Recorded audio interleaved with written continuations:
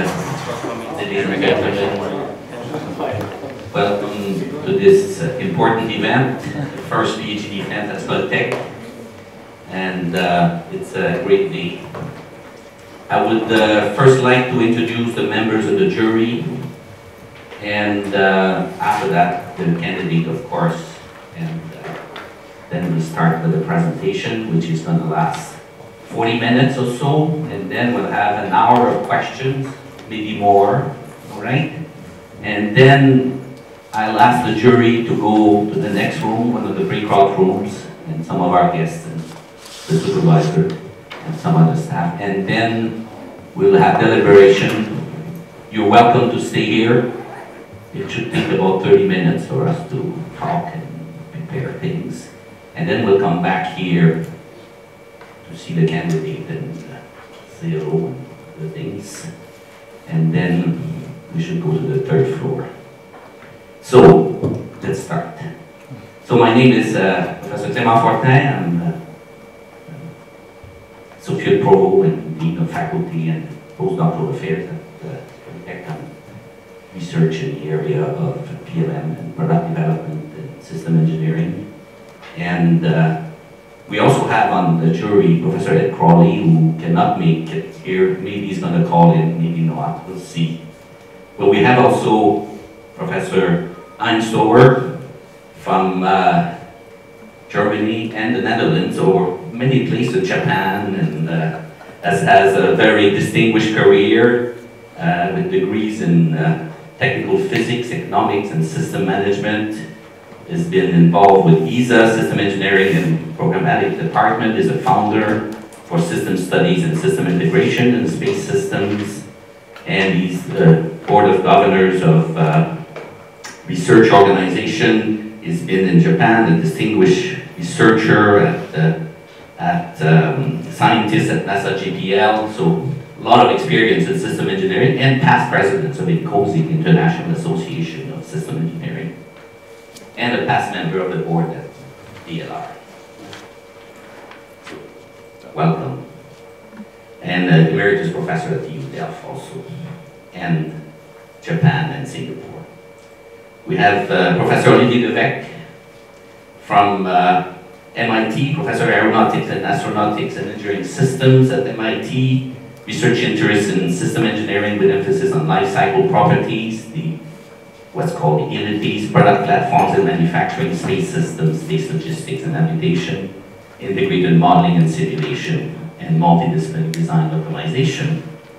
And he's editor-in-chief of System Engineering, the most known journal in this field, and he's senior vice president and head of technology planning and road mapping at Airbus for a little while now. Thank you very much for being here. We have a provost, Professor Rupert Gertzer, who's a medical doctor and researcher. He's been the director of the DLR, what the name of it, I have to, the Institute of Aerospace Medicine, and he's been more than 20 years there in Cologne, and which is a Western Europe largest civil institute in aerospace medicine, published a significant amount of papers. And he's co-founder of a commercial company, and he's been with us for almost 2 years now.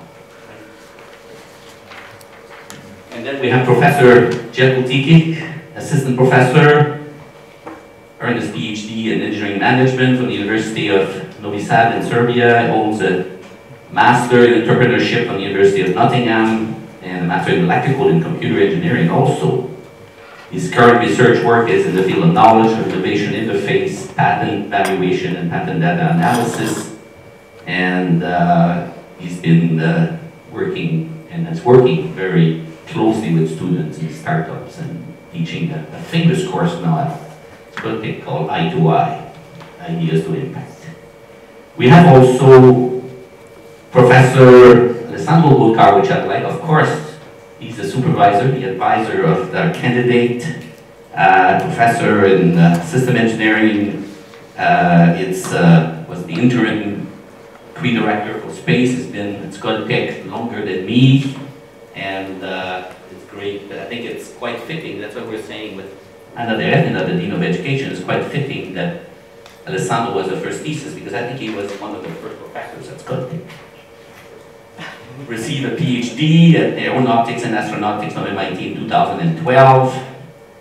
And he's the director of the Strategic Innovation Research Group at Skoltech, authored a number of publications, he's a member of Ignasi, and a number of other recognition. So he's been very, very active, and he's now the Vice President of Concurrent Engineering, Technology Planning and Road Mapping in the Chief Technology Office at Airbus. So welcome back, Alessandro, but you almost never left it. And then we have guests from Supero, who are with us, and we're very, very happy. Professor Alain Gate, Professor of Industrial Engineering in Aeronautics and at the Aeronautics and Space Institute. He's a Supero Toulouse, in charge of engineering, industrial engineering section. His research interests are planning and scheduling models for project and production management, taking into account resources of workforce and energy. And Professor Rob Fingerholz, also he's a Supero aerospace engineer from Delft University, PhD in Applied Sciences for the University of Ghent in Belgium, and he's working now in research mathematical modeling of dynamic systems, real-time systems, formal methods for time correctness of systems, and so on, system engineering. So, I think we have pretty good jury. Now our candidate. So, Ignasi has been with us for a few years. He's a researcher in distributed space systems in the Strategic Innovation Research Group with Alessandro from the beginning almost. You were one of the early founders of Skoltech as a student. You received in 2011 a degree in aerospace engineering from the Universitat Politècnica de Catalunya in Barcelona, BC, and he developed his master thesis on novel satellite navigation systems. Afterwards, he joined the European Space Agency at Tech for a while, worked on Galileo navigation system, and arrived at Skoltech in 2013.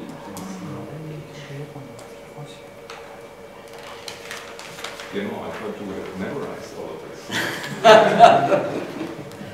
So, no, I didn't memorize, unfortunately. 2013, Ignasi joined Skoltech PhD program, and he spent 4 months as a visiting researcher at MIT. He's been very, very active in the Space Center, and I've seen that since I've been here. He's been involved in the IL-2 balloon beam campaign for demonstration, and he worked hard on his PhD thesis, and he's going to present that to us this morning. So, ladies and gentlemen, let's us welcome the jury and our candidate this morning. Thank you very much.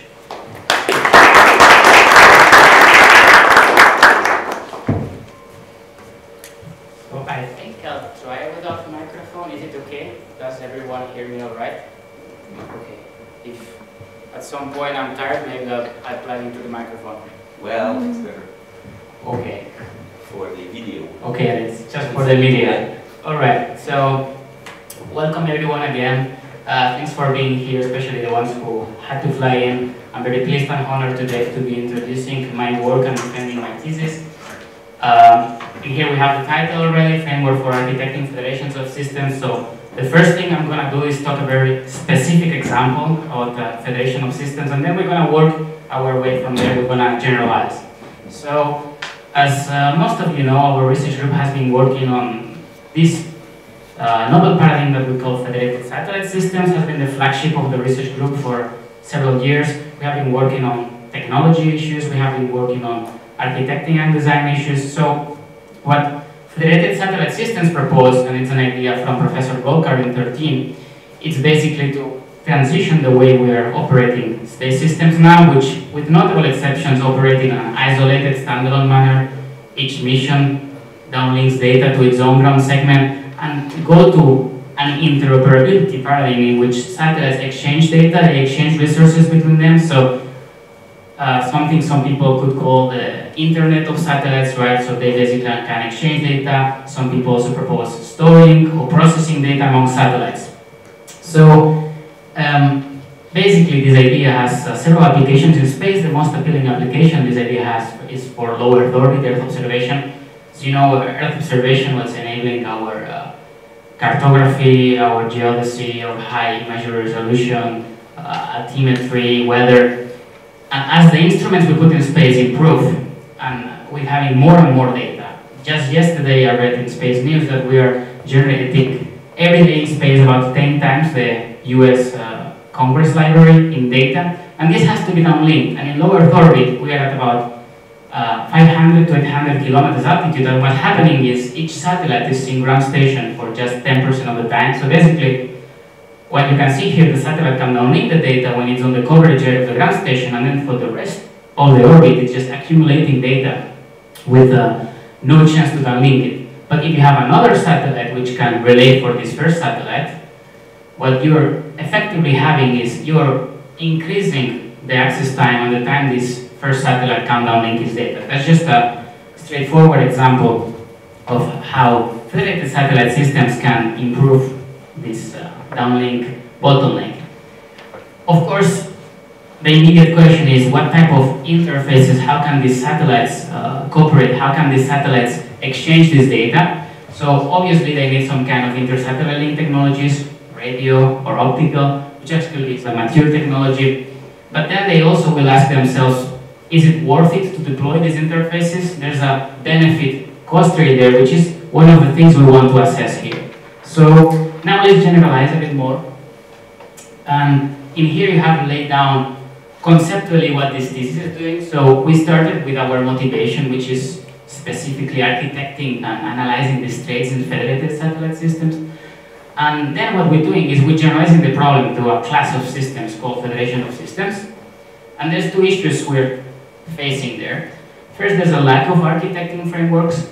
In general, the systems of systems field has some frameworks, but most of them are not quantitative. You have a very long review on system of systems on the thesis, and there's not so many frameworks that would help us there. And then also we have two specific research questions which I will introduce that will guide our efforts. And to answer this, we have an approach which is developing an integrated framework for our case, and most importantly, we are using a conceptual artifact which is synergy, which is this idea of the mutual benefit of cooperating between satellites in space or any other systems. And synergy is something, it's an idea that has been used and exists in a lot of literature, especially in economy, but in engineering systems we haven't seen much of this terminology and usage of this mutual benefit of cooperation. So this is a conceptual construct we're using, and with this, armed with this framework, we are drilling down to specific solutions in 3 different case studies which I will introduce. So let's define a bit in more general words what a federation of systems is. So the definition proposed by this work is a set of engineering systems with independent goals, management, and operations that possess the adequate interface to cooperate, and they do so when it's advantageous for all the parties involved. So the first part of the definition, this engineering systems with independent goals, management, and operations, this is basically the general definition of systems, which was proposed first by Meyer in 1998. So we recognize federations are a type of systems, and we're just adding 2 key elements to our definition. First element is the interfaces, which are important because they introduce this benefit cost rate. So is it worth it to deploy the interfaces? And the second element we introduce in the definition is this concept of advantage. So it has to be advantage locally for all the systems present, and I will elaborate more on this. Now going to a bit more practical question of when engineering systems are cooperating in the frame of a federation, what do you mean by this? What types of cooperation can happen in between engineering systems? Well, we can just use the types of operands that systems use. Those were defined by Crowley in 2016. So to fulfill their goals, systems can be either operating on data information, which is actually on data content, which is actually information. They can be exchanging energy or matter. And then you can envision especially data and data content exchanges between systems. Nowadays, we all are working with the Internet of Things, with machine-to-machine systems. There's a lot of networking protocols out there, so exchanging data in this digitalized world we live in is quite straightforward with the current technological forms. So FSS is a case of cooperation based on a data operand, and then information exchange, for instance, to improve your operation, something that's happening in vehicle-to-vehicle networks. This is a concept proposed to exchange data in between different cars, autonomous cars maybe, so that they can coordinate the distances on the road, understand if a car is braking in front of them, and basically optimize the road operations of cars by exchanging this information. That would be an example of a federation. And then there's other, a bit more exotic cooperation operands that you could use, like energy. We could be talking about the vehicle-to-grid paradigm as some kind of mutual benefit exchange of energy. And then you could also exchange matter, but actually we can challenge ourselves to find any system set of systems that would keep operational independency and exchange matter. That's a bit more exotic. So today we're focusing on the first part of the table on data-based cooperation. So just to have a quick snapshot of what's the role of federations in the literature. So again here I'll mostly use the work of Meyer, but many other authors, and there's a very extensive review in the thesis, but basically Meyer defined or separated systems of systems into 3 different classes, and in here we see very clearly how federations of systems are actually a virtual system of systems the way Meyer defined them, and the key aspects here are the voluntary aspect and the fact that there's no global stakeholders. So the way we have been working with federations of systems and the way we have been practicing this topic, basically there has to be a mutual benefit for the systems to engage. They have to see a benefit on their own local trade space. There is no global stakeholder with authority in its purest form, with authority or coercive power to make the systems collaborate. In directed system of systems like military, integrated defense air wars, there's always a hierarchy which can force the systems to cooperate for a higher goal. In federations, we're talking there's no higher goal. The systems collaborate because they see a benefit for themselves in the collaboration. And this aspect is very important, and we need to capture it with the framework. So, now what types of questions architecting and designing these systems poses? So, first of all, I like to distinguish here a static problem and a dynamic problem. So, on the static side, first we need to understand how federation of systems configuration, that is an embodiment of different systems in the federation, a particular set of architectures of all the composing systems, how this particular snapshot does yield any benefit for the participant systems. So, just throw at us any federation with a set of defined architectures for every system. We need to understand if this is mutually beneficial, if they would engage in cooperation. That's the static aspect of the framework, and that's this benefit cost rate for every single system, and to understand if they would voluntarily cooperate. That's the first thing we assess. And the second is also very important, which is the dynamic aspect of federation. So federations pose, as many other human systems, a network externalities effect. If you're the first satellite or any system to include this interface and to be able to cooperate, if you're the first person having a telephone, and this is an example we use many times, you are the first person having a telephone, but nobody else has a telephone, there's not much you can do. So for the first system, there's a very complicated network externality effect, and you have to be able to see how the federation will emerge and evolve to be able to understand through the life cycle of the system if you're going to have returns. So this also is going to be answered through the framework. These two static and dynamic aspects have been organized into different research questions. First, this idea of how can we measure synergy, and synergy, the quantitative measurement of synergy will be what gives us this idea of systems are good of cooperating or not. And then we want to predict the formation and evolution of federations of engineering systems for the system to understand if this network externality effect will be overcome. So in here I have an example. So you'll see through this presentation we're working a lot with utility cost rate spaces. So in here utility just captures any type of stakeholder value response or a performance that the stakeholder is looking for. We can use multi-attribute utility theory or any other way to capture this axis, and then we have a cost. So imagine there's first system being designed And the first architect, he or she, has 5 options. Those are the red dots. So this first architect can basically choose 5 different system embodiments, 5 different designs or architectures for the system, such that different utility and cost coordinates are found through running a model. So imagine that this architect will choose the first point, and the system is designed and commissioned on this utility cost coordinate. And then a second system comes. Same thing here, there's a series of architectural options. And then the second architect chooses another point for her or his own system. And now these two systems engage in cooperation. What can happen is you can have a feedback. The actual operation point in utility and cost of the system 1 could change. So this feedback, you have to be capturing it, and you have to be understanding what's going to happen from the perspective of the first system and any other. So now we're going to move into the approach. So how do we answer these questions?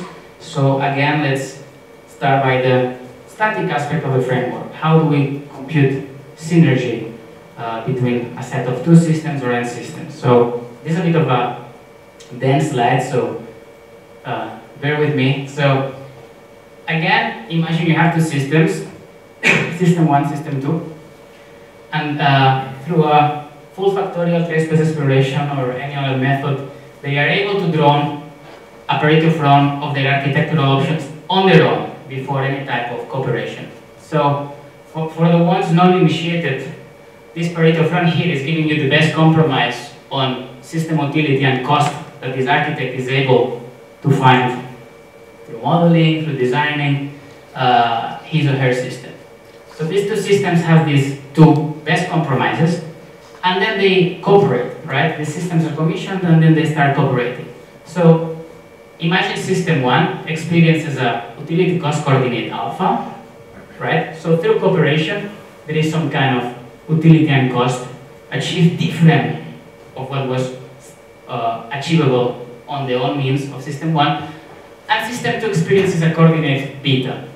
So the question is, for system 1 it's clearly optimal, it's dominating its own options when it's not cooperating, but for system 2 this solution is suboptimal. So would they cooperate if one is happy about it and the other is not? And that is the key question. So what we're seeing here is that if the cost advantage incurred by the system 1 is larger than the cost expenses incurred by system 2, this is not a sufficient, but it's a necessary condition for this to happen. That is, if the benefits experienced by system 1 can offset the expenses incurred by system 2, and there's still a slack, and the bigger the slack is, the better, we can say there is the technical conditions for the emergence of this federation, and here we have a very short way to introduce synergy. Synergy would just be the sum of these 2 cost differentials. So basically, you're comparing here how much I'm spending when I'm cooperating against how much would I have spent to achieve this utility on my own. And this differential is how much better is the cooperation for me, and this could cover the cost other people are incurring. So in this particular case, when you have 2 systems and they're in alpha and beta-like configurations, we call it weak synergy. Why? Because this system needs to be convinced, needs to be paid incentives probably, yes? If system 2 would be experiencing also a dominating solution like gamma, if system 2 is at gamma, then basically we call it strong synergy, because they cooperate and both of them see locally utility benefit and cost larger than they what can achieve on their own. So now we have a bit of formulation. This is a very long and rigorous formulation of all this, but in here I just wanted to give the fundamental snapshot. So I'm using a term that is the net benefit of cooperation, and this is defined for each system. And here you have exactly what I showed before. So first what you're doing is you're transforming the utility you achieve in cooperation to this function f, you transform it to a cost coordinate. So what you're doing, you're just reading the utility on point alpha and you're seeing how much cost it would have cost you through your standalone Pareto front. This f function is a Pareto front, so usually it's defined in a piecewise linear fashion. If it's 3D, it's going to be a surface. It needs to be bijective and invertible, and the Pareto front Fortunately, it is. And then you subtract the cost of cooperation, and then there's this aspect of the incentives that are exchanged. So as we said, it might be the case on which systems have to incentivize each other for cooperation to happen. But note that I'll define synergy as the sum of the net benefits of cooperation for all the systems. So this is exactly the quantification of synergy.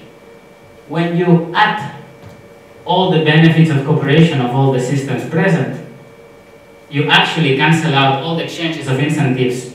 It's a zero sum, so you cancel out all the exchanges of incentives between the systems. So when you are assessing synergy of a configuration, you don't need to understand the incentive scheme, which is important for us because it puts on hold a problem that we could have. So we can see how good a configuration is without having to enter on the particulars of incentive exchange. And I will also be using this expression, the distributed and integrated synergy, which is just the synergy a system is experienced through different lifetimes, through different federation configurations with a discount factor, considering that future returns are less appealing than short-term returns, and also divided by the amount of systems present. When you divide the synergy by the amount of systems present, you're basically having an estimator of the net benefit of cooperation for each system.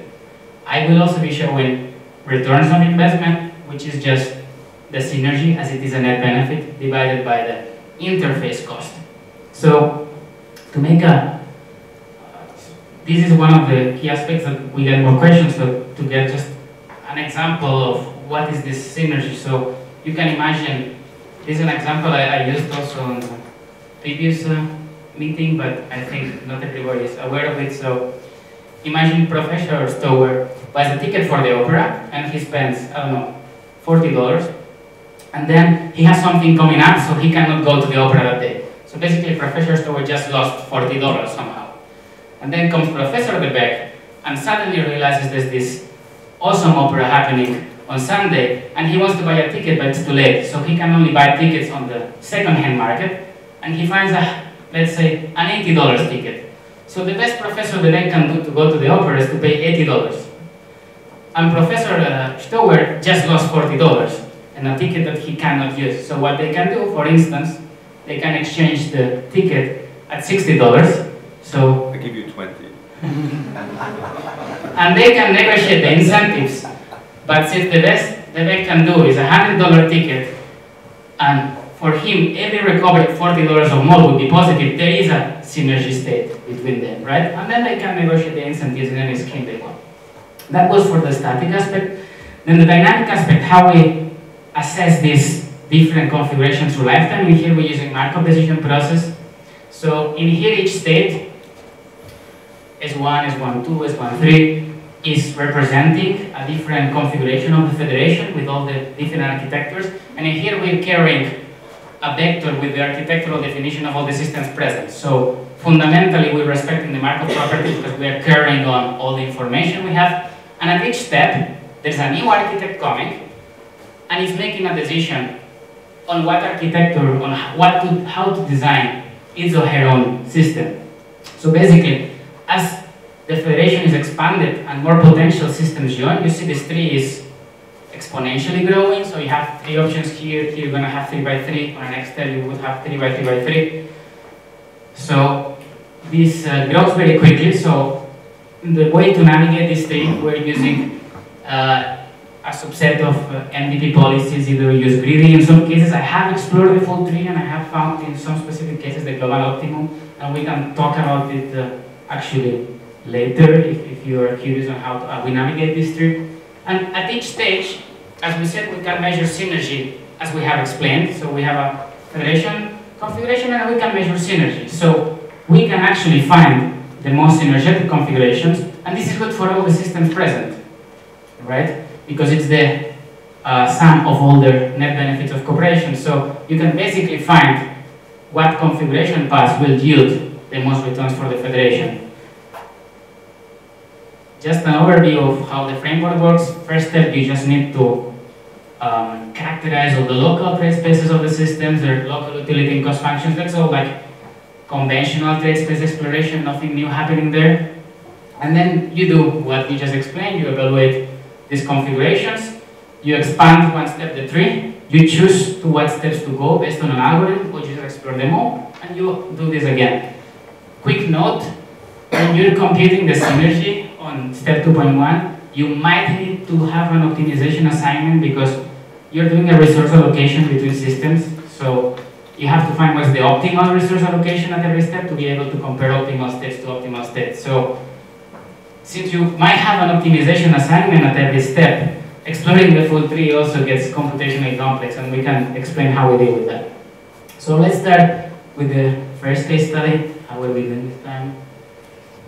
Okay, you're still not sleeping, good. So this is the main motivation of the work, federated satellite systems, and let's see very briefly how we apply the framework there. So in this case, we're studying a low Earth orbit Earth observation constellation, and we're going to be training its communications architecture. That's the only thing that actually interplays with the idea of FSS. So assume you have you're designing Earth observation satellite, and for the communications architecture you have 6 ground segment options, which they include leasing, they include building your own ground stations, and then you have 5 options for the space to ground data rate. So to put a more powerful downlink capabilities or less powerful, then you have 3 geostationary relay options. If to use a geostationary relay like TDRS, there's one option for not using, one option for using it at a low data rate, and an option to use the high performance services of TDRS. And with these 6, 5, and 3 options, you can basically make a trace-based exploration of this communications architecture of the mission, and then you can find the standalone Pareto flow, what the mission can do on its own. And since I showed you all examples in 2D, let's jump on 3D now. So in here we're going to be working with the bandwidth, which is actually how much data volume this mission is downlinking per orbit, with the latency, so how much time between the data generated and reaches the ground, and then the cost of these different communication architectures. So what we're doing here is we basically testing how these different architectures give different downlink capability and latency for different costs of these missions, and this surface here, this surface adjustment, is the best rate again that the system can do its own. And then what we will do is give these options plus the 2 federation options to the system and see how this new latency and bandwidth points connect to this trace space and what's the cost advantage of doing this. So, and then what we're doing is basically finding on 3 what every next architect would do up to 5 systems. So how does this look like? So this is the returns of investment for this 5 satellite case, finding the optimal paths, and there's a side note here, we can talk about what optimal means. So here we're talking about how the first satellite sees it. So this first satellite is going to include an interface, and hope the next architects will see a benefit and also join an interface. Now again, the fact that synergy is positive, it doesn't mean that it's sufficient. We understand there might be a contract there, there might be negotiation, so there might be a lot of things happening before systems actually engage. But this is the necessary technical and economical conditions for this to happen. So first here, what you have left is the returns of investment for the first system traded against the life cycle cost of including this interface, this inter-satellite link and this onboard data handling. Since we might not know exactly what this hardware is going to cost, we just try different options from 1 to 24 million. So how you read this is, if this hardware is going to cost 10 million, you're going to have approximately a 2.5 return on investment. You're going to have 25 millions on cost advantages in respect to having the same performance when you're on your own. Yes? That's exactly how this reads. So what we saw here on the left on the blue plot is that systems, when they are unconstrained, they tend to go for the highest utility area of the grid space. That's where the highest gains in synergy are. Why? And this is an interesting outcome. Because when you're on this extra mile, when every single bit of extra utility costs a lot more to the system, and this is a stalling on utility which we see in many physical systems, for the cost for the system on its own, it costs a lot to achieve every extra mile there. But if the federation can apply you a shift there, right, the gains you have in that region are much larger. So in a simplified manner, what this means is the more you spend on this infrastructure, the more you're going to get of sharing these capabilities and amortizing. If you are constrained, and then to explore other parts of the thesis, we constrain the architects in how much they can spend on the communications architecture to 80, 14, 20, and you see you have proportional reduction of return of investment. Obviously, if the FSS hardware costs 20 million and you can only spend 20 million and then you have no other communication capabilities, this is not going to give you any return of investment, right? And this gives you the best paths, and by the way, in the tree, there is thousands of paths that go to negative synergy, right? So this is just the best option for the systems present, and then we run many sensitivity analysis, and you have a very quick snapshot of the takeaways from each. So, well, first we try to navigate this tree with the different options. Then also we try different discount rates. So in the nominal case, I'm showing a 20% discount rate. So every year, the value of this return of investment is reduced by 20%. So of course, if you increase this discount rate and you make the architects very short-sighted, they will not go for federation. Also, there's another constraint which is called the sharing constraint, so which tells you how much are the systems willing to trade. If you reduce how much are the systems, if they want to reserve a lot of capability on their own, of course the optimal synergy is reduced because you cannot reallocate freely all the resources, you have some slack for each system, so this is also quite obvious result. Important, you treat many different utility functions using piecewise linear functions, using plateaus, and the takeaway with the response of the stakeholder to performance is fundamentally, if there is one or several systems that have an appeal, right, a hunger for more performance, you're gonna find positive synergy. Of course, if there's very large plateaus or even negative response to performance, this is not gonna work. And also, interestingly, I tried one running of the tree with 10 systems, which is computationally intensive, to see how adding more systems and actually in different orbital parameters look like. And there's interesting insights to be had here. So in here what you have is a deployment of 1 to 10 satellites, and you see the distributed synergy. So the synergy of the state divided by the number of systems present. So you see the first system is just investing 10 million on its interface and nothing is happening. And then as you're adding systems, you increase the synergy. This is divided by the number of systems present. So if we would plot the absolute synergy, it would be actually increasing at much faster pace. But interestingly, something happens with system 5. So when you add system 5 to the federation, the configuration is still synergetic. So as a snapshot, it's important, it's interesting to do it. But taking into account from which synergy you came, system 5 reduces a bit the available synergy. This is happening because of network topology constraints, and this is very important takeaway for federations. If you have no visibility or you have network connection problems to other federates, of course you cannot trade anything. And what's happening here is that system 5 is making an expense that cannot be amortized. So the overall synergy resents. But also more interestingly, examining the network topology of this case, you see system 5 actually bridges the federation to system 6. And again, more synergy is achieved. Why? Because taking into account their geometry, the existing of system 5 allows to relay to system 6 and to system 7. So this is an interesting governance problem for federations. So would these first 4 systems agree to add the 5th system? Would they be long-sighted enough to understand that adding the 5th system would lead us to a higher synergy later? And this is a similar thing which is happening for system 7 or system 9. So some network topology positions are better than others, will bring you more synergy than others. So this is an interesting problem for governance that we're also discussing at the end. But this is now second case study, which is right sourcing. And this will be, I promise, more familiar to everyone. So we'll just Uber or sometimes Get or Lyft these right sourcing services. That's how I propose to call it technically rather than ride sharing. So what we're doing here is a case study basically inspired by the sharing economy, because federated satellite systems are also somehow inspired by the sharing economy. There is differences, but there's also similarities. So we're stress testing the framework to run a case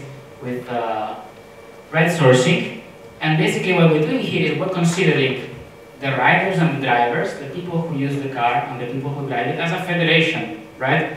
Of people that has to be particular benefit, has to see their own benefit to join this system.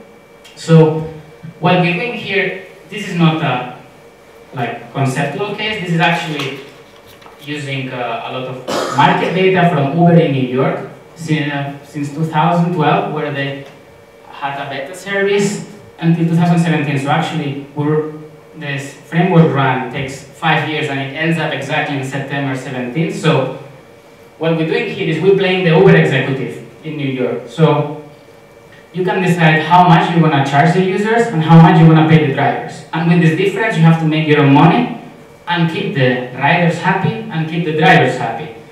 And try this to, in a harmonic way, develop this federation without breaking it. Because if you make usually the riders too happy, you're not paying enough to the drivers, and then there's no drivers. If you pay too much to the drivers and you charge too much to the users, then there's going to be no users. If you pay a lot to both of them, then your platform, Uber, is going to be making losses. And by the way, Uber is making huge expansion losses worldwide. So you're playing this game of developing this federation, and there's an important difference here. There's a coordination platform which has centralized authority on the transactions, which is not what we were seeing or proposing for satellite systems. This is the state model to understand the synergy in each case, and it's basically using conventional economic theory to understand the supply, the demand, and the net benefit of cooperation for the driver, so how much the driver makes respects to a conventional taxi service, and the benefit for the rider, how much the rider saves respect to a conventional taxi service, also weighting in the waiting time difference. And then you check the level of service, because sometimes there's game over scenarios when there's not enough cars, so nobody can be served, or when there's no users, so the drivers are not making money, so they decide to not go out for the day. So basically here we just ran the framework for 5 years and checked with the specific reward strategy to try to keep this alive and making decisions every month on the pricing. And after 5 years, the results on market parameters are remarkably similar to what we find in real New York Uber data. So you have here the validation discussion. So for the rider, for the driver earnings, for the commission the platform is taking, for the waiting time, even some people have approximations of how much Uber made in New York in 16, and we remarkably match it. So it's quite comforting, these results. Also, the number of drivers is remarkably close to what Uber got after 5 years. The biggest difference here, and what we cannot predict properly, is the number of riders, which is much more volatile. So what's happening with the riders? In our macroeconomic model, we're not taking into account retaliation from conventional taxi market, which has done a lot of modernization, competitive pressure of Get, competitive pressure of Lyft. We're not taking into account the user perception of Uber as a brand. And all this, you should factor all this in if you want to really have a good estimation of the riders. So in this part, obviously, we don't have a detailed model that could represent this properly, but all the rest of parameters are pretty much giving us a very good relation with actual real market data.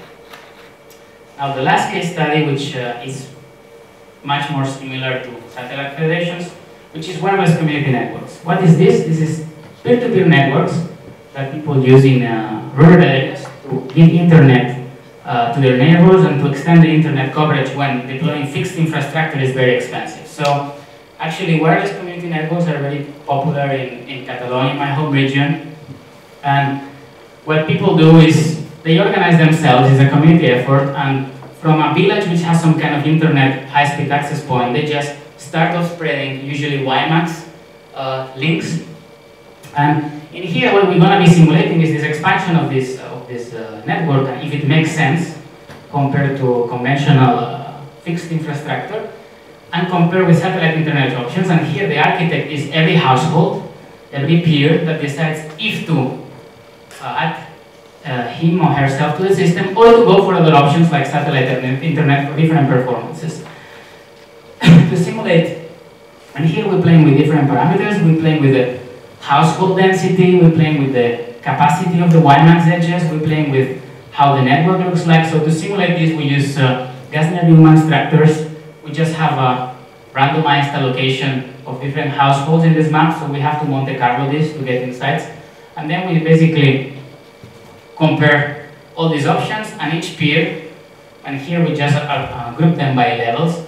So each peer at one edge from the source, 2 edges from the source, 3 edges from the source, will decide if joining the system is advantageous with respect to all the other options. So what you see in here is the distributed synergy, so how much the peer is saving respects to internet, satellite internet, or respects to deploying ground infrastructure paid by the community. And you see up to the third deployment level, it is good, it is positive to be expanding this peer network. And then what's happening here is also an interesting effect which they call tragedy of the commons in wireless community networks, and it's also well known. In here you're just adding peers, more and more peers with no more connection to the access point. They just relay in 3, 5, 6 level relays, and basically the WiMAX edges, we made test space, we made sensitivity assessments to very different WiMAX edge capacity, but even the best WiMAX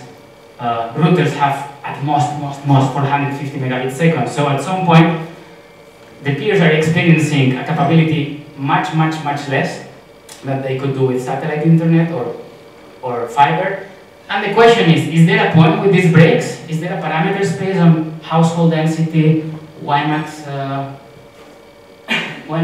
capabilities per edge, where this breaks? And it does. And actually, there's a specific discussion on this case study where we found the parameter space on which this actually breaks down. So this leads us to think, obviously, there is situations on which peers are being added to the federation and they do not give value, they just use resources, and this is a case of tragedy of the commons, and this is a potential demise for the federation.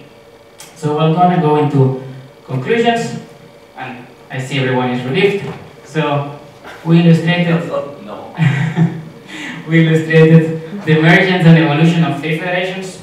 2 of them exist, wireless community networks and right sourcing markets. Satellite system federations do not exist nowadays, but we also illustrated their economies. How from the very start this is possible to have a beneficial federation. Even in some cases you might need initial negative synergy states. So there's a transition period in which you're deploying the system and there's more cost than benefits. How do you offset this? How do you go over this valley of death?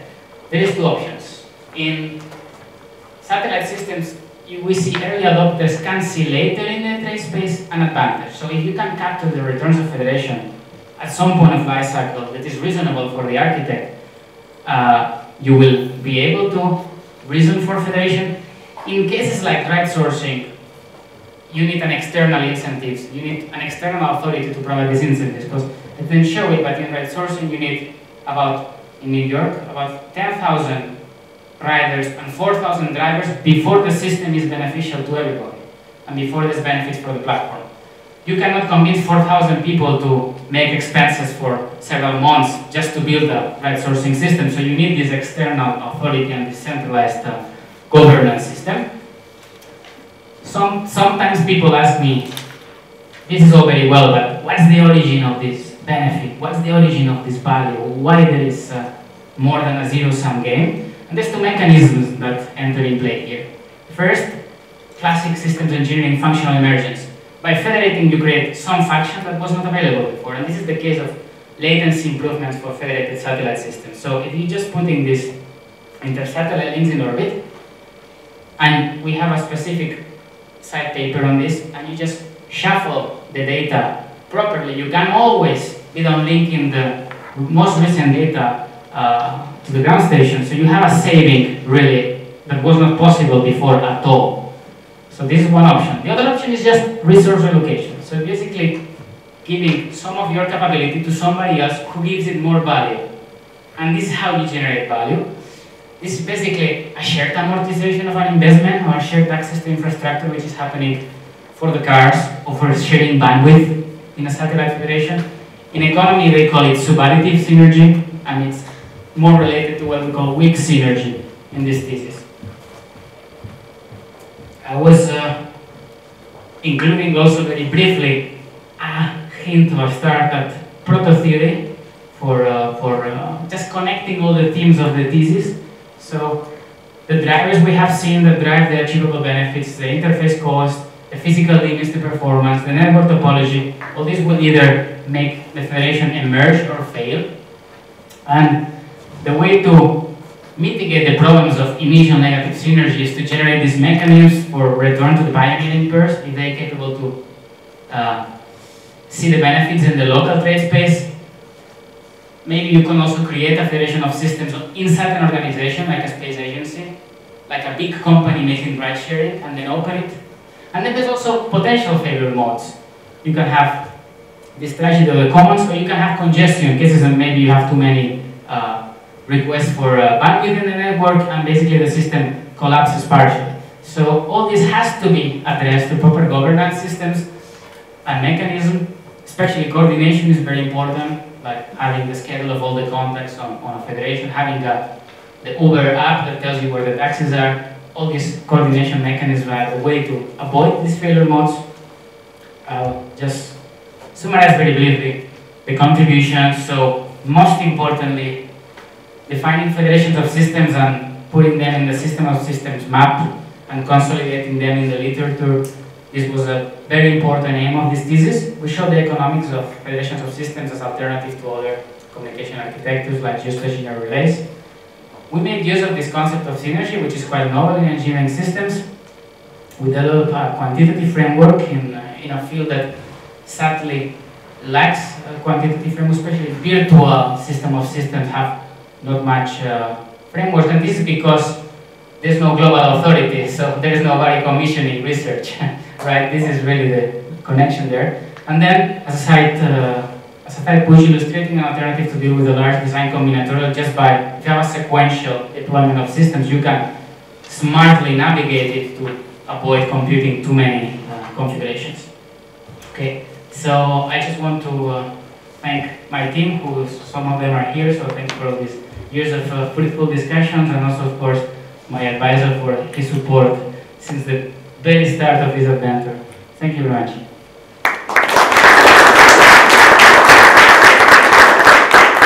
So, thank you very much. We'll take the microphone now. We'll need two microphones, I think, because we'll have the jury and the candidate. I can shout also. Well, but then I think the video will be... Okay. Thank you very much. So we'll go now into a series of questions by the member of jury, and we will start from my right and go this way after. So Holly, you the first one. Okay, very interesting. Thank you, Ignasi, for your presentation. Let's go back to basics. Can you go back to your synergy equation? Because I think this is a contribution you're playing. The formal mathematical definition of synergy. You just slowly go through this equation, explain to us each, the bottom one. Just explain each term in this equation, where it's coming from, why is it there? Yeah, sure. So, first, let's even go back to the previous synergy. Yeah.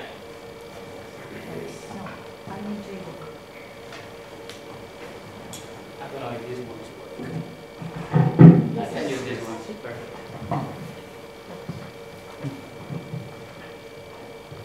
More or less. So, first of all, let's check the first here, this end-to-end synergy. So, in here you have a set of end systems, and you want to evaluate what's their accumulated benefit of collaborating, so that you just add their net benefits of cooperation.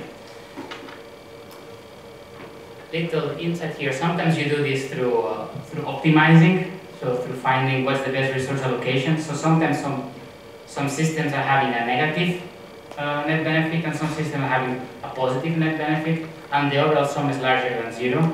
So, and this is what you want to see, because you can offset these local pluses or minuses with incentives. So this is how you assess a specific configuration. But then the question is, systems don't live in a snapshot and the federation will evolve, right? Ignasi, I'm sorry, but just the equation. Yeah. Just explain it to us. So what you have here is this same thing, the synergy of each state, and basically you have m federation states, and in each state you just dividing this overall synergy by the number of systems, which is estimation of the NDC of that system. You basically having the duration of all these different states and dividing it by the lifetime, so just to wait if some states are longer than others. And then you apply a discount factor. So, for instance, if every year you discount 20%, so you will, when k is 1, you will multiply by 0.8, when k is 2, you will multiply by 0.8 by 0.8, and like this. So basically you're going to have a result of synergy from the perspective of the first system through life cycle. And it's non-dimensional, right? It's a non-dimensional utility. Or does it have units? It has units. It has units of... is it in monetary units? Yes, it's in dollars. Yes. Okay. Because this is in dollars. So this is in dollars. This D term is in what units? This might be years. This is number of system, and this is a ratio coefficient. So okay. It has the same units as synergy. Yeah. Okay, great. My second question is if you can go back to slide 16, which was this total synergy, or this is the aggregate synergy in the federation by a number of systems inside. So my question is about coalition building inside the federation. You remember we played the Orbital Federates game? Yeah. Almost a couple of years ago, and we had, I think, 5 or 6 players there. And then what happened is some players started to, not everybody was equal in the federation. Some players started to build sub-coalitions within the federation in order to boost their differential gains, right, against the other players in the federation. I don't think you modeled this in your thesis, this coalition building, so maybe that's future work. Can you explain, did you observe this in your studies? How could you model coalition building? Okay, so I'll make 2 steps answer. Actually, I think it's more comfortable than I have to think. So, yeah, the straight answer is not in scope for now, but I'll show what can be done and what actually other colleagues have been doing on that and how does it connect. So in here what you're having is a case on which maybe the first 4, I think that's what you're hinting, the first 4 might make a coalition and kind of do not accept or do not trade with the 5th system. And I think what would drive this coalition and these decisions is the actual incentivization within the system. So in here you're seeing actually the average. So the aggregate divided by the number of systems present. Right? But this says nothing about the particular gains for each participant. So it could happen that the 5th just decides to incentivize all the others, so the others don't see a local reduction of their benefit, right? So that actually he's kind of allowed to join, or he negotiates to join because he or she knows that there might be other potential coalition candidates. And with this, actually we can show some slide with the orbital geometry. But what's happening here is that actually 5 has much better network access to 6, 7, 8 than the other 4 have. So naturally, just because of the geometry, what's happening is these 4 guys are cooperating amongst themselves, and these other 8 are mostly cooperating among themselves. So you have some kind of 2 isolated federations. If you would go deeper into this, there's, let me go to the backup. Well, here you have seen, on a snapshot it's not easy to see, but you have the first 3, 4 satellites which see themselves at the pole all the time. And satellite 5 is kind of off phase, but when satellite 5 will reach the pole, it will see 4 and 6. So this is what's happening here. And in terms of future work, or other people working on this,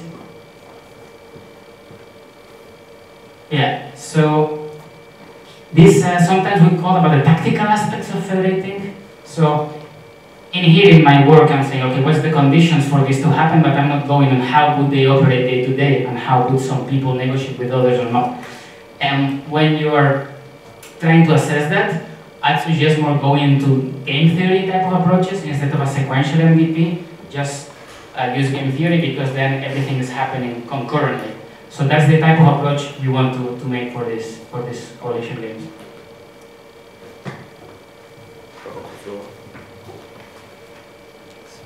Thank you, Ignasi, for a wonderful presentation.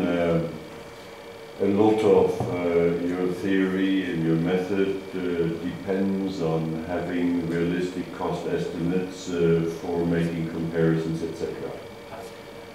My question is, and maybe we can use chart 14 as an example, how have you derived the cost that you've used in your thesis all throughout? And I add an additional question to it. In very early phases, we very often are faced with doing comparative costs rather than absolute costs. So there's two questions. How did you derive your costs for your models? And second, how does the standard technique of comparative costing come into your theory and apply to your thesis? Absolutely, yeah, thanks for this question. So, as for the cost models, the general comment is, of course, in all cases it's different. In case of the easiest to explain is wireless community networks, which just uses the commercial prices for different internet connections. So that's quite straightforward. In case of the Uber case, we're using all the market data on the taxi. I think all the tables are on the corresponding chapter, right? On how much does the compared to taxi, how much do you pay per mile per taxi in New York, and how does this compare to pricing? So this is a series of tables in chapter 7. And I think probably the most interesting is in case of federations for satellites. So we're using usually available data for what is geostationary relays. So TDRS has a public pricing per minute in its different modes, which is like single access and multiple access. Every year changes a bit. Oh, the microphone. The medium.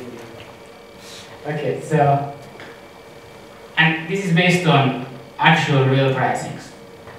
Now, for the business of ground stations, in here I'm actually detailing each of the ground station architecture. What does it mean in cost? So, for the leases, we're also using available data from spaceflight networks, and also for the near-Earth NASA network.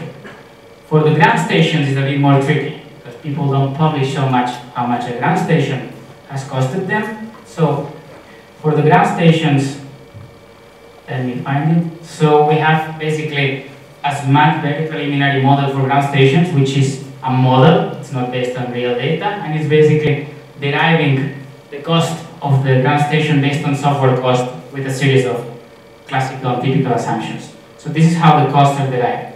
As per the comparative cost model, this is a very good question. So basically, all the architectural decisions and all the cost assumptions that we are using here, we are not modeling anything that would be equal for all the systems.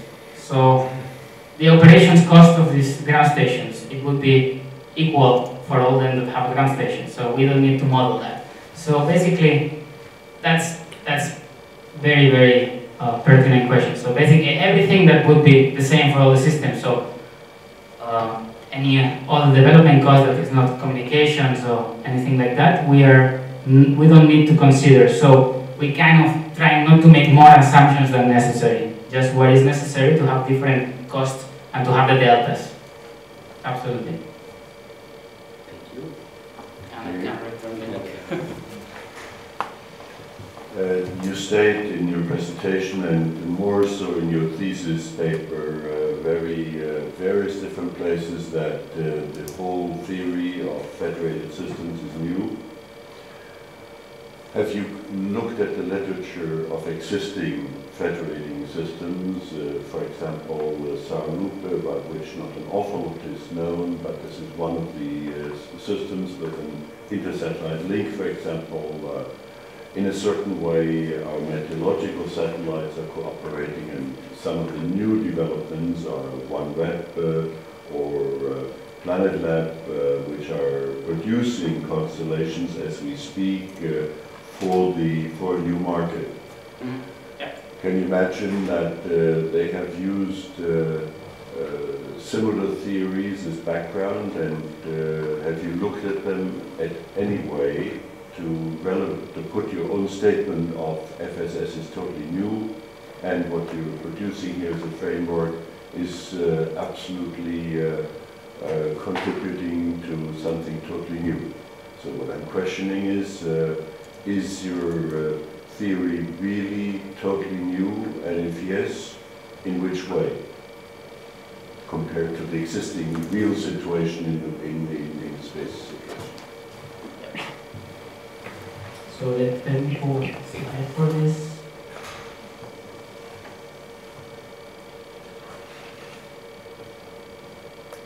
Yeah, so I think we need to make a differentiation in between the technology and the concept of federation. So the fact that there is intersatellite link technology and there's missions that actually exchanging data is absolutely not in question. This has been happening for a number of years. We have here just a selection of systems that use ISL, but there's many, many more systems that use ISL. And I would say the main difference here is that these systems are using intersatellite link and they're cooperating by design. So usually there's a single stakeholder that makes the circle of the constellation, or a single stakeholder that makes the Planet Labs, or some people mention Iridium constellation, right? And this stakeholder plans everything, already including all these exchanges and schedules and all the intersatellite link context. I think the difference here, and we're taking from these all the technologies, like how much data rate could we exchange in a reasonable manner, what types of technology. We have actually an additional paper on the network aspects which I can show. So fundamentally, all this, we're importing all this technology, but the main difference on the approach here is the voluntary and ad hoc basis. So you're designing your system and you don't know if the other satellite owner or the other stakeholder will actually cooperate with you, right? You're just making your calculations and the economic grounds to see if it's going to be favorable, if it's going to happen. So I think the main issue is at the stakeholder and the authority level and the design, the way the design is organized, right? And another punctualization on this in terms of federations and federalism. So, of course, there is plenty to talk about. So, let's see. Well, in terms of distributed space systems, I also want to mention there's many types of distributed space systems, and the fact that missions have been working with each other, it has happened for a while. But again, this element of voluntarily and opportunistic context is what is new in here. And the term federalism, I think we just saw the slide. So it's in engineering, I want to credit Sept and Kuban in 2001. They are people engaged in system of systems, and they mentioned this term of federations in engineering management, and they taken it from corporate federation theories. And I mean, I will not go into this. This is really, really out of my experience to talk about political federalism, but obviously all these principles have existed for a while and people already started to include it in federation. But this is the first time we address this quantitatively, this potential voluntary cooperation, and we try to assess if it would be beneficial quantitatively. Okay, maybe. Okay, I understand your approach, and I also understand that FSS are very complicated systems. But one last question from my side. In your thesis itself, you state that you can use this framework in two phases, namely the exploratory research, which I have no problem with at all, and the other one is in the concept definition, including the refined stakeholder needs, the feasibility identification, and so forth. Can you explain that a little bit more? what led you to a statement that both in the exploratory research and in the conceptual assessment of phases you can use your theory? Okay. Yeah, so actually that one is going to be quite straightforward to answer. So the answer is actually, I described it in terms of claims. So this is what we were mentioning, right? This table with the different life cycle stages and what does this research apply to, what's the scope. So at the time we wrote this, some of the case studies were underdeveloped, right? So we were, or I was, maybe we can go into a bit more close to preliminary design. But then of course, this is an architecting thesis, it's not a design thesis. And the types of models we are able to run in feasible computational time would not justify that we're doing preliminary design. So I agree on this one. And I think it is not it doesn't hinder the thesis to just descope it in terms of, we know we're not doing preliminary design. So your thesis will be adapted to this effect? I think it's already adapted to this effect, yeah. Okay, And fair enough. I just think this chapter needed to reflect the actual models that we end up using and that I implemented, and I think it's perfectly fine for systems architecting thesis to work on the first part of the life cycle. Thanks. Thank you very much.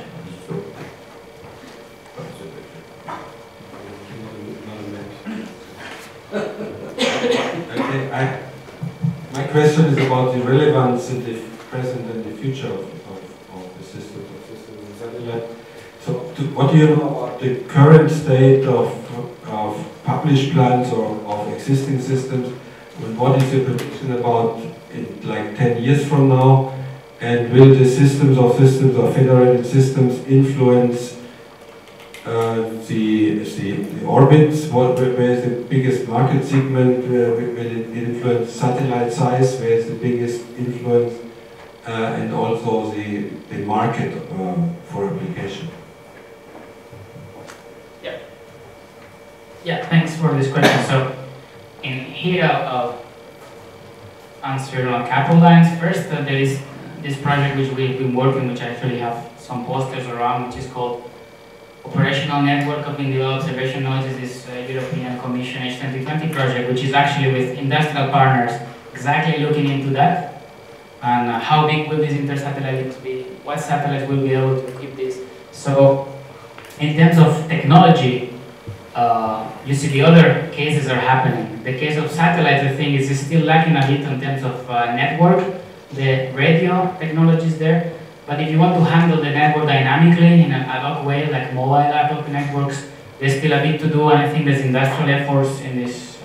There's also, I think, Cisco has a space router also. So there is many work on technology in this area, and as Professor Stewart said, there is inside agency portfolios of missions which already perform some kind of relays for partner missions. There's the Tandem TerraServe who also do that. They do also cooperative radar mapping. So I think the space industry will see more of these things as the technology matures.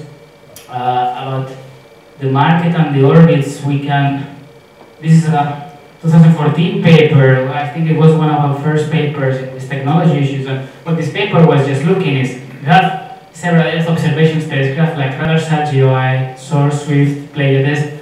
Where would you put some relays, some other federated systems so you could ensure maximum coverage? So the market we envision more clearly is low Earth orbit Earth observation because of the amount of data existing there. And then you would put your relays on polar orbits, and you would go for polar satellites, and you would actually try to track, and we have an algorithm just to improve the coverage. You would be trying to have maximum access to satellites that have the highest instrument data rates, basically. This can be very large satellites or not, but satellites that have very large instrument data rates, that's the ones who are gonna, as customers, need to be able to incentivize, right? That's what we will be doing to pay for the system. And I mentioned a couple of times, we also have some work, which I think I presented in 15, about a protocol inspired in terrestrial and mobile ad hoc networks to be able to handle these exchanges in a dynamic manner without having to pre-schedule in advance, with having all the network discovery happening between the satellites in orbit. And it is challenging, of course, for satellites to the dynamics of the system and the ranges involved. But you have this improvement of latency by just shuffling packets cleverly around. It creates this functional emergence. So you can test the protocol and you can demonstrate it. Here we just demonstrating a protocol. There might be others. We're not claiming this is the optimal way to handle the network, but there is ways to handle very dynamic networks that will end up with improvements in latency. Yeah.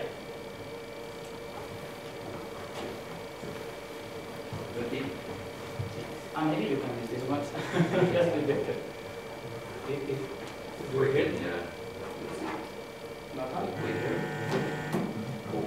Okay, not bad. Good. I have a question about timing. We saw from your examples, especially from one with cars, that timing can be very important. Or it is not just about what is potential benefit, but how soon we can claim it back, especially as investors and decision makers in companies being interested in getting something from Federation. So, have you thought about how time as a dimension could be included in maybe assessment?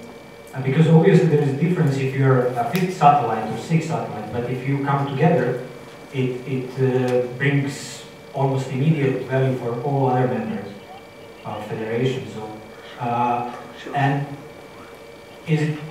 should we look at that timing problem as a kind of part of relative to life cycle, or in any other way? So I think that there is basically an interplay with the life cycle of the system and the discount rate you're using for that. So if the returns of the Federation will happen after your system has ended up its operational life cycle, of course you're not going to opt for it. That would be a problem. You have very large, we have very large discount rate, and I think we have actually the sensitivity plots. So you have very high discount rate. This is something I mentioned, but I didn't show the plot. But you have something crazy like 50, 60, 70% every year. The return of investment you discount it by 90%. Of course, it's not going to make sense. So you have to be working on a bit more mid or long term. Also, in terms of the problem for right sourcing is you need initial investment of 290 million, and you need time. Have a fast diffusion model for this. You need time for the users to even be aware of the system. So the answer would be yes, and there's an interplay between the life cycle cost and the discount rate used to understand if this would happen or not. About launching together, I think this is something in the conclusions I mentioned. I think it's a part of my recommendations for implementation, seeing this, as you said very well. If you launch the first 2 systems together and they can cooperate and there's a benefit, if you can do it, do it. And it's about the leverage every participant has. So in case of satellite systems, you see very clearly how the way to do this is within the portfolio of an agency, which can launch these 2 or 3 systems that are already having a benefit, and then open, use interoperability standards, and be able to open this to third, fourth party. And this is the way, this initial value that you will be able to overcome it. And here we work in more of a kind of worst case scenario when the first system is actually suffering cost expenses before there's a recovery. It's kind of a worst case, but if you could, yes, if you could time it and have 2 or 3 satellites at a time, probably we wouldn't even need to run the framework, because we could see the benefits already, and there would be no need to see how they are recovered later in the trade space. Thank you. Building on one of the previous questions about coalitions, is there, have you thought about, or maybe even tried, is there any kind of optimal size of federation? Because in federations like Uber, that you put as an example, where there is hundreds of parties, is there benefit of having maybe 2 smaller federations which may be operating on a more profitable way, more synergetic way? So the results don't show that. So if we go to any type of plot that we had with synergy as the federation evolves. So I'm always showing here. Yeah, I'm always showing the average, right? But actually the absolute synergy is much larger because we have to multiply here by 2, here by 3, here by 4. So, you know, if I would give you the absolute synergy, the market size, it's actually quite escalating pretty quickly. So I would tend to say no, because even for the 5th satellite, the fact that there's previous satellites makes him in a state that is non-negative, right? If he would be alone, not cooperating at all with the previous, he would start being in negative NDC, and he can make some trades. So I think you need to keep the size of the market as big as possible, so you ensure more visibility options. In terms of Uber, you ensure that there's going to be a taxi, even in the worst of times, but there's going to be a rider. So I think fractioning it, you're just actually losing some of its power. But recently we witnessed that in Moscow or in Russia we have Yandex and Uber coming together. Thinking about, is it better for them than to keep kind of separate channels, or to put them as a one in a kind of platform way to coordinate all transportation? So I think this touches more like branding and marketing and market leverage issues, right? So I think it's another type of topic. But I would say in terms of sheer market power, and I think this connects to synergy in terms of economy. In economy, when they do mergers between companies, that's why they use the term synergy to assess the returns of this shared amortization for investments, larger economies of scale. So this is synergy in economy, and I think merger of ride-sharing platforms is some kind of synergy in economy, and I think they're looking for more market leverage. Then there's another detail, if they want to keep their brands separated or not. I think this is more of a specific market situation.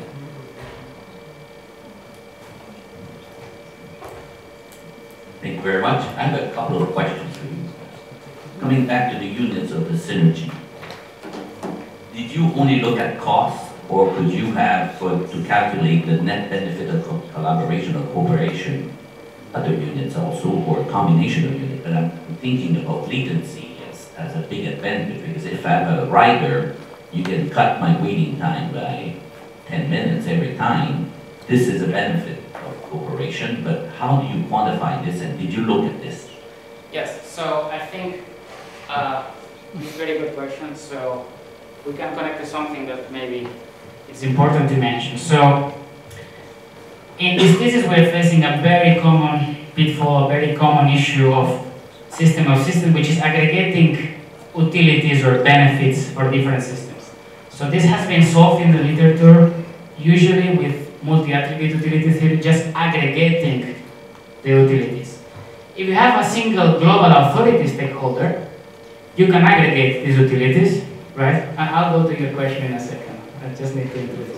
So if you have the global stakeholder, you can have some kind of aggregate utilities across systems which are not really similar, and you can justify it. If you have no global stakeholder and a voluntary cooperation, you cannot justify some weighted sum of utilities and say the benefit for the systems is utility of system 1 plus increase in utility of system 2, right? So I needed to map it to something that was consistently having the same value across all the different systems.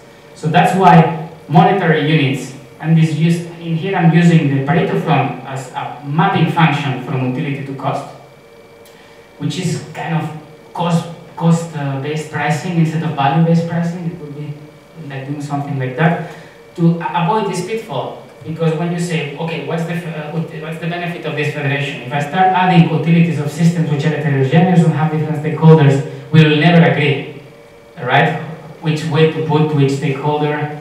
So the thing is, monetary units mean the same, or mostly the same, to all the stakeholders, but it doesn't mean that I'm not only using monetary units, I'm using benefit also, but I'm mapping the benefit. So in CI cooperation, you have the actual cost, but then this Pareto function F is mapping an utility change to a cost. So what I'm doing is, for satellites, when the economic returns of the economic benefits are usually diffuse in Earth observation, and it's difficult to map them directly, and mapping them to the actual Pareto from to derive the actual cost difference for the user. Importantly, in red sourcing, I didn't need to do that. I could do a direct economic return. Because if you don't need the Pareto from of the user. If you use Uber instead of a taxi, and per mile you save $50, this is the benefit, and right? And directly you have the MVC of the user. You don't need to do this previous process with the trace space. So this was a way, especially for systems which has diffuse economic returns, to be able to capture it in a unit that was consistent across all of them. Yeah. But then don't you think that, you know, like I was saying, for any satellite system or distributed taxi rider, they are more than cost advantage. And maybe I can maybe be ready to pay more, like, you know, there's some taxi company, they say, well, pay more and your latency will be smaller. Exactly, yes. But can the concept of synergy that you define account for this type of? Absolutely, yeah. Okay. So let's find an example with the taxi now. So we have it somewhere here. We have the wait time. No, we don't have the wait time, but you'll see it's one of the parameters I'm tracking is the waiting time. So the question is, what benefits of cooperation are there to be captured? So in case of satellites, I was using latency and bandwidth, and through a surface Pareto from, I was mapping it to a cost coordinate. And this is how any benefit you actually map it to a cost coordinate, if you can represent it through the Pareto from. In case of taxis, the only other thing besides cost that was used was the actually waiting time. So if you assume that taxis and Uber have cross-market elasticity of 1, so it's basically similar service in terms of comfort and experience, what's the other thing besides how much you pay that might drive or influence your decision is the waiting time, if you have to wait 30 minutes or not. But the waiting time you can also connect it to economic benefits through, it's connected in this is through the average wage, so I think it's like $7 per hour or something in the States. So that's how you map it to monetary units.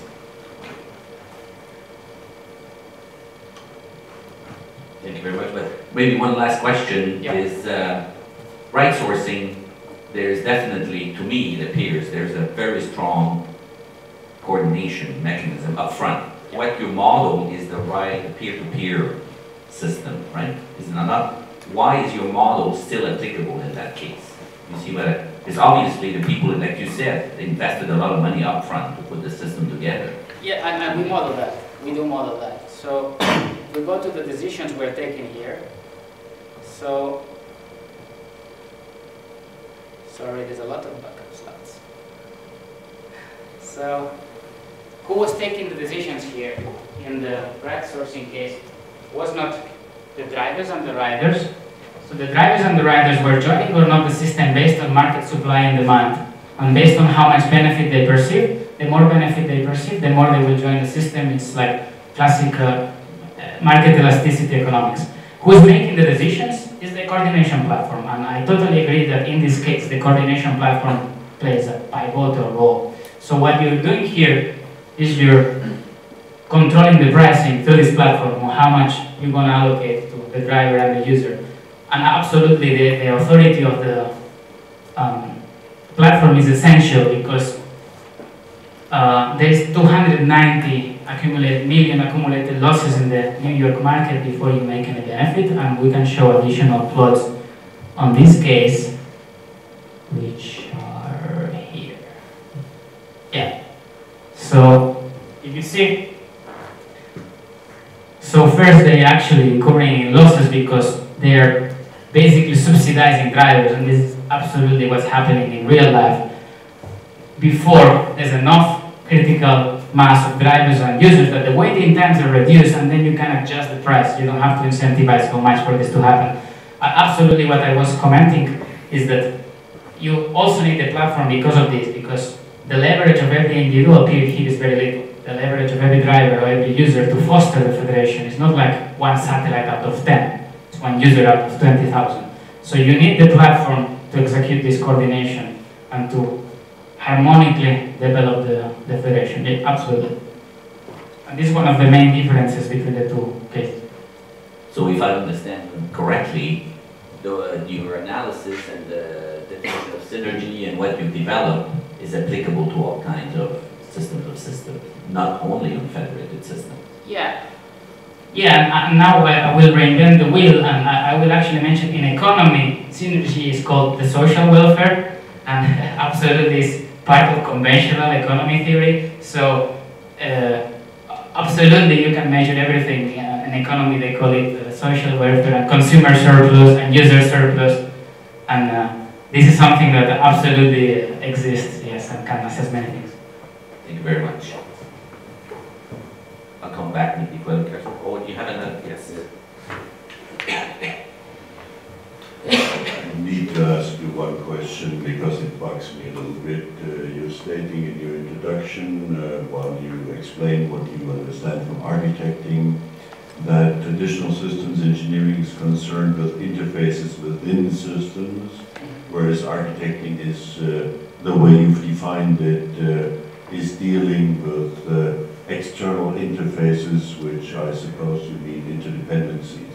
Can you explain how you've come to the traditional systems engineering definition which you've used here? Yeah, so systems engineering will agree deals with interfaces mostly, and what is meant there is not that only internal interfaces, of course, but what is meant there, and maybe it's not completely well expressed, is that traditional research work, a lot of research work in systems architecting is concerned with interfaces and leverage of interfaces within systems, and not so much between different systems when you're architecting both. So usually you're designing your system, and of course you're taking into account external influences. It's actually crucial, right? So you are taking into account external interfaces, but usually you're not taking into account one architecting of a system, the architecting of another one in the same framework, and these external interfaces. Usually just taken for granted as a snapshot or as something that can evolve, and actually, so other ways to do this, you can use time-expanded decision networks, you can use epoch-era analysis to actually change the exogenous factors on the system. So this is actually something that you could also incorporate on the thesis. So maybe it's not properly phrased there, but I just want to say that let's say the emphasis of this thesis is more on the interfaces between than within. Yeah. Can I ask another very short question? Using latency as one of your important criteria in Earth observation satellites is in fact one of the things that leads you towards the synergy equations, etc., etc. Can you imagine certain Earth observation applications where latency is not important? Yeah. Yeah, absolutely. So there are some applications like weather, like fire detection, which latency is very important. And we've been working in this European Commission project, which is about reducing latency mostly and using federations for that. And that's one of the key value proposals of federations to reduce latency. That's why it was fundamental to really. Obviously, there's many Earth observation systems for which latency is not crucial. 1 week or even several weeks when you're doing radar altimetry or when you're just doing Landsat 250-meter resolution mapping, right? Geodesy, you don't need that. But in here, actually, we're talking about federations of 5-10 satellites, and Earth observation is hundreds. So, of course, we're not including all the picture of Earth observation. That's fair enough. Yeah. Will Thank you so much. I had a question, and I think you mentioned that one of the nice things of your approach is that we don't need to know the incentive scheme. Okay, we just use the results, we don't need to know what's behind it. My question goes back to the coalition building. Isn't at that point in time it should know how the incentive scheme really works on the inside? Yeah.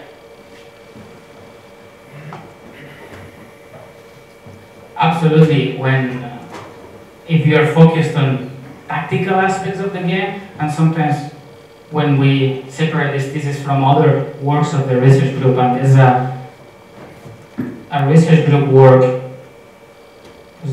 We have been working actually on both aspects, and this thesis I refer it to the strategic aspect, let's say to the necessary technical and economical conditions for federation. There's all sorts of tactical aspects on how you do the exchanges, how you do the bids, how do you compete for resources within the federation, do you ally with other federates, do you compete with other federates, and I'll just repeat again, I think this is something for game theory.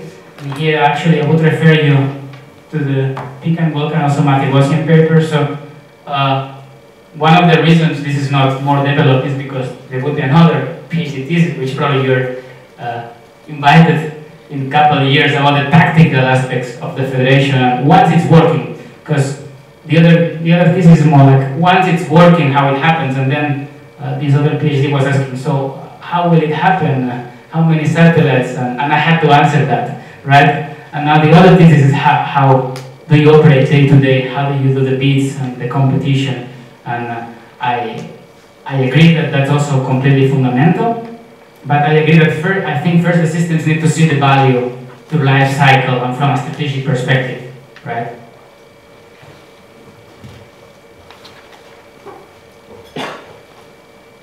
Just one last question. In your thesis you mentioned the tree generation, the tree building, which becomes very, very big, and you mentioned it's taking 561 days, and that's still a simple example. The question is now, of course, how you're handling this in real examples.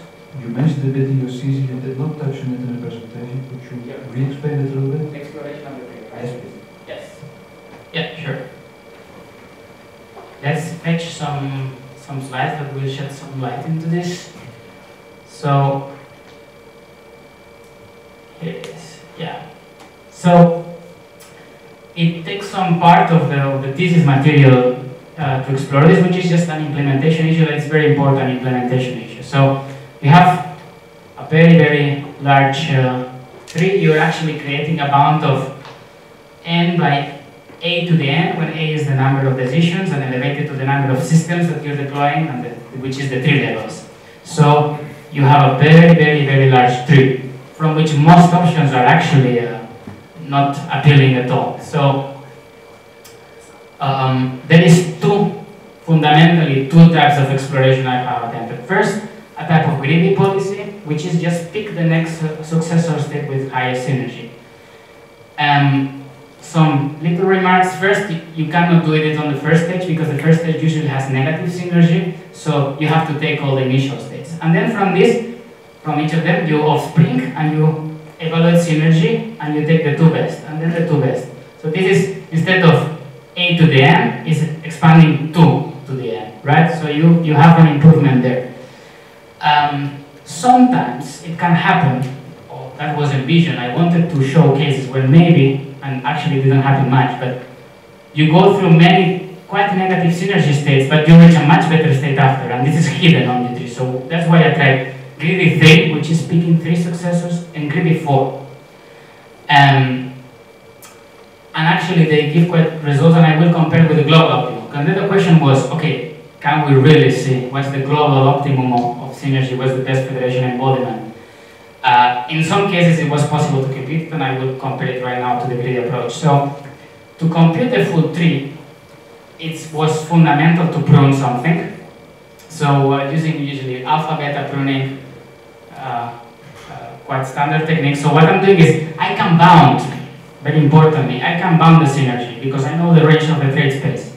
So I know at most if for free they get the performances of a 300 million communication system, that's the synergy they're going to have. So I can compare the best possible outcome of a branch to the actual outcome of another and start pruning. And with this pruning mechanism, which I have several pruning mechanisms which are detailed in the thesis, so you can compare best outcomes to worst outcomes, and if a worst outcome of a tree is better than a best outcome of a tree, you can prune the latter. Once you clear fully a tree, you can go back to an antecessor node and clear again if this actual value is better than the best outcome than the other. And how does this look? So like this. This is a case in which use greedy 2, greedy 3, greedy 4. And it's one of these, in one of these plots, it's one of the points on this plot with 10 million USD interface and 40 million cost constraint. This has been shown. So what happens here is that in the full tree, you're evaluating 810,000 states for 5 satellites, and you can kill 28% of the cases, which means I needed several days of a cluster, but it was doable. And you see, it just improves a little bit from greedy, and greedy 4 shows the same result. Of splitting just the 4 best cases shows the best result. And this was done for a number of cases, concluding that if you use greedy 4, you can actually approach very much it's quite a well-behaved problem, frankly. So you can approach very well the global optimum. And another thing I want to just a final remark is, and it's not a big deal if you didn't find the global optimum, because then it means you're being conservative towards federation. You're just not finding the best embodiment, but you're finding some good embodiment, so it's a conservative approach. And you see, greedy saves me a lot of computation hours, a lot. So that's what was done for most of the cases here. Thank you very much. Alessandro, yeah, back there, one final comment. Okay, so mine is a comment, mine not a remark. So, not a question. So, I just wanted to actually help Ignasi answer the first question that Professor Skoltech asked and clarify what's a federation using something that Ignasi did, which he didn't show yet. Am I allowed? Of course. Okay. So, should appear in the case. Ah, I have it on the side. Yeah, so, okay, so look at the screen on this side. This was a Horizon 2020 project we worked with, Thales Alenia Space, which is our fierce competitor, on basically characterizing all this satellite distributed satellite concept and so on, how we can use it for information.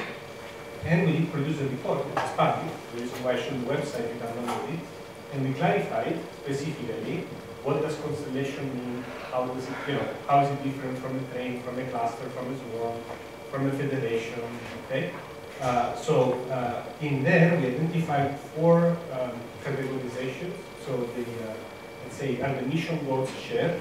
Are the satellites cooperating? Are the satellites the same or are they different? And are they autonomous or not? Okay. Then in a later paper, also co-authored by Ignasi, AAA, we went a little bit further and we added, we said homogeneity, size, so how many. So the other one was how many. Spatial separation, are they flying close, are they flying far?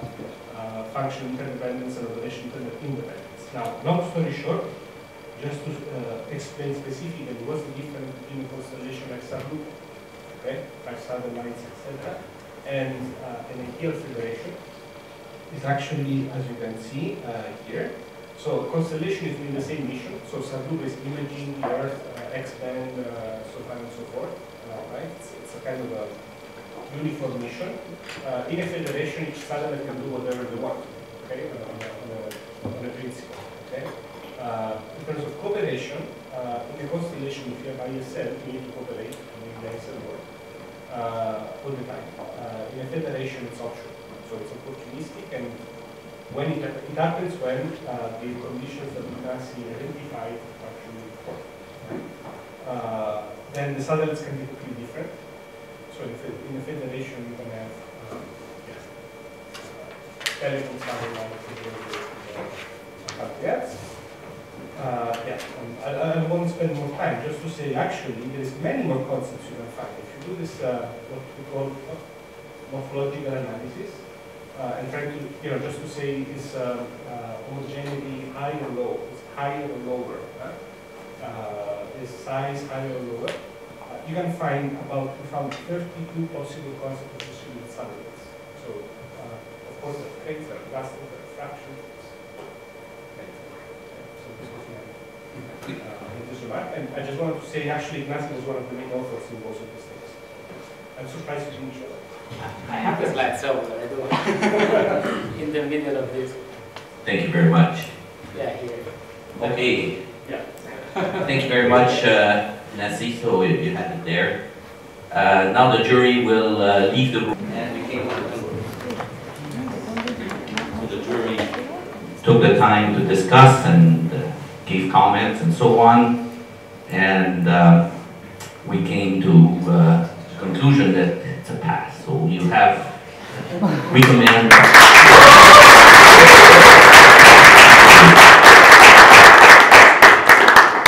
You made the term that was used, and I agree with it, the vivid defense of your thesis. You were dynamic, you were really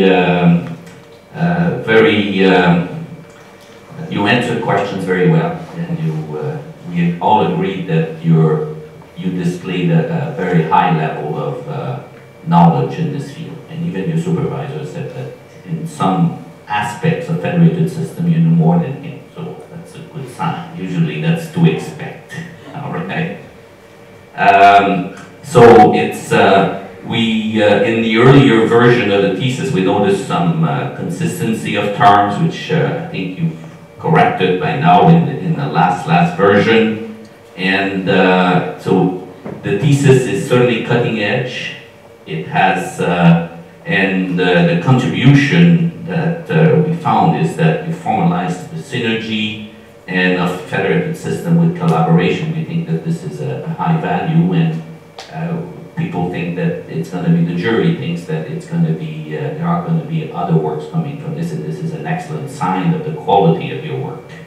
Of course, this is a very, very complex subject that has a broad coverage and needs to be covered from multiple points of view. And this is again something that you bring, a quality that you bring, a contribution that you bring to the field. And this is because this is not easy to cover such a complex subject.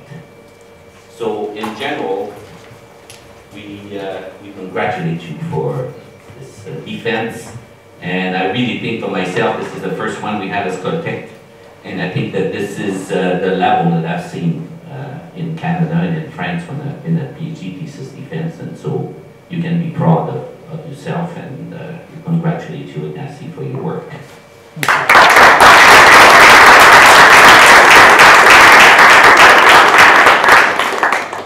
You want to say a word? Well, I just want to thank everybody again who flew in, also our guest from Superhero, my advisor from all these years. I mean, when we came to, I remember very well when we came to Russia, January 2014, everything was not, Skoltech was not even built. We didn't even have a building for Skoltech, we were renting space somewhere else. So we came a long way as an institution, and of course as an individual, so I want to thank everyone who has been supporting and contributing one way or another. Thank you very much. So now.